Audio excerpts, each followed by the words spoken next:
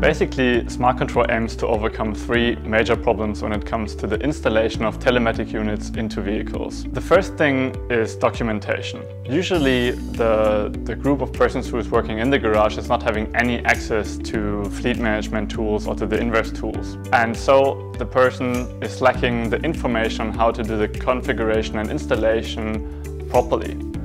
We decided to bring all the relevant documentation and user guidelines into the app so that the user can easily see and go through it step by step.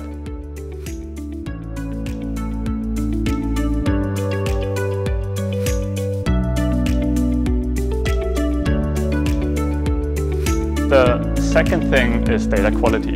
Imagine you have to install 100 vehicles.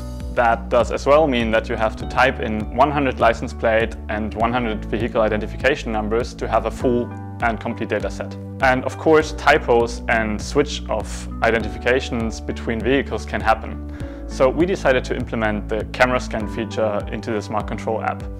It lets the user easily scan license plates directly from the vehicle and vehicle identification numbers directly from the windshield or from the frame. And of course, the third thing is time. We realized that in 8 of 10 launches of mobility providers and installations, there's only one vehicle model being installed.